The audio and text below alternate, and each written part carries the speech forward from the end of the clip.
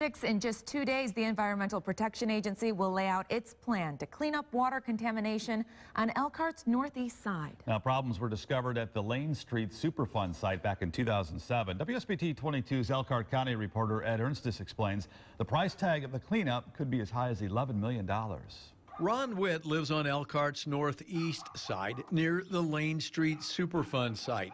He's aware of the contamination problem. While it doesn't directly affect him, it does impact his neighbors. Kind of laid in the back of my mind and everything else, but being that we're on city water and stuff, I'm not really too actually concerned, but yet it does lay in the back of my mind. I'd like to possibly see how it would get cleaned up. The Lane Street Groundwater Superfund site is roughly bounded by Cooper Drive and Ada Drive on the north and stretches just south of Marina Drive and County Road 106. Problems in the area were initially discovered more than 8 years ago.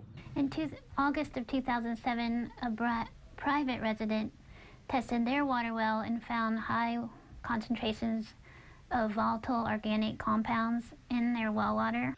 Since then, more problems were discovered and the EPA took steps to put affected homes on city water.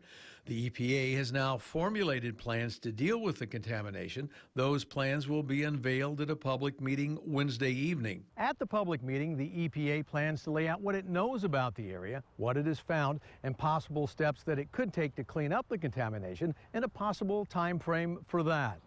One possibility to take no action, second to take minimal action and monitor the water, third doing a bioremediation. So they would put microorganisms down into the groundwater to potentially eat the contamination.